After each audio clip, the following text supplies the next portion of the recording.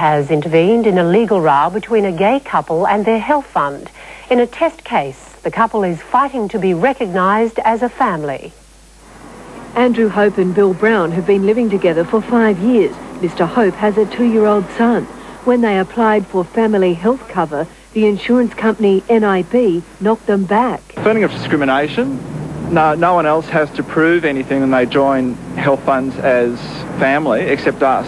In a landmark case, they're suing NIB for damages. If Bill was a female, we would get family cover, no questions asked. We're doing it for ourselves first, and if it goes towards everybody else, well, great.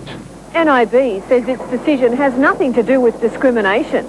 The men were denied family status under the National Health Act because they're not dependents of each other. But the Attorney-General says the company is wrong. The state's anti-discrimination laws should apply. I will be intervening in this case to ensure that the New South Wales laws are upheld and that they're not overridden by federal health insurance laws. MBF and HCF recognise gay families, Medibank Private doesn't. Mr Shaw says if NIB isn't ordered to toe the line, he'll personally argue an appeal.